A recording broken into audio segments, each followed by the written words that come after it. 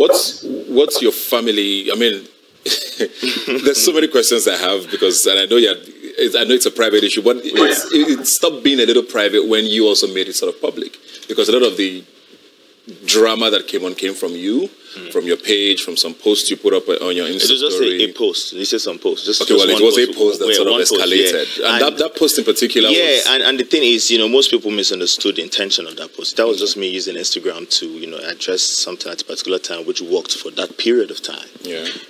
And... So just for those who don't know, you put up a post saying, sort of talking about your ex-wife now, like you say, since you're divorced, she had gone out or something at night and left your child, you said, and didn't attend to her and came home at 5 a.m. And you said, what sort of mother does that? So first of all, at that point, were you divorced already? Were you separated? Or was that sort of one of the reasons that escalated things? Yeah, still trying to bring me back to answering what I'm not trying to answer. And my point, the reason why I'm not answering is because, I'm not trying to make anybody look bad. Yeah. And I mean, till tomorrow she's still the mother of my child, Yeah. right? I still got love and respect for her. We're still in good terms. If you guys are concerned, if we're in good terms, yes, we are. We are still in good terms. Okay. And that's it. Okay, but at that point you were not divorced. At that point, You were not divorced. A lot of people didn't particularly take that very well. The post you put up. Do you regret doing that?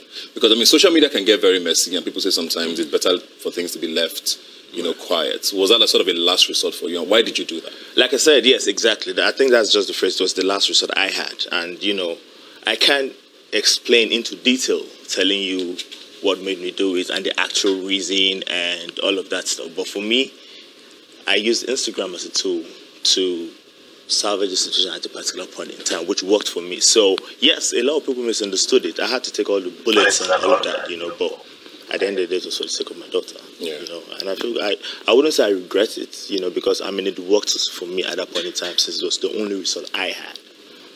What would you say affected your marriage more? I mean, was it the fame? Because there are people who say sometimes when you're so out there, when you're two public figures, especially with this social media age, there's a lot of, interference, even from people you don't know.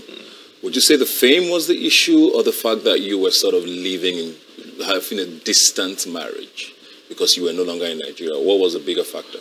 You like I said, I already explained the intention why I left. It was also because of the family. I mean, I knew who I was. I knew how I was popping out here in Nigeria, but I had to sacrifice all of that to go and do that. Now, I wouldn't want to go into what affected it because that's too personal, but at the end of the day, it's an experience I'm forever grateful for. Yeah. Yeah. Would you do things differently? What would you do differently? What I do differently? What would you do differently looking back? Looking back? Like I said, I don't regret anything. If I had regrets, yes, I'll start thinking about, maybe I would have done this differently. I don't regret anything at all. So what are the lessons then? What are the lessons? That's for my archives. Because if you're asking because of the fact you want other people to learn from those lessons, everybody's situation and case is different. Yeah. I'm sure you would understand that, speaking from a matrimonial point of view. Yeah. Yeah, so I wouldn't want to say, these are my lessons, or this is what I would have done differently. No.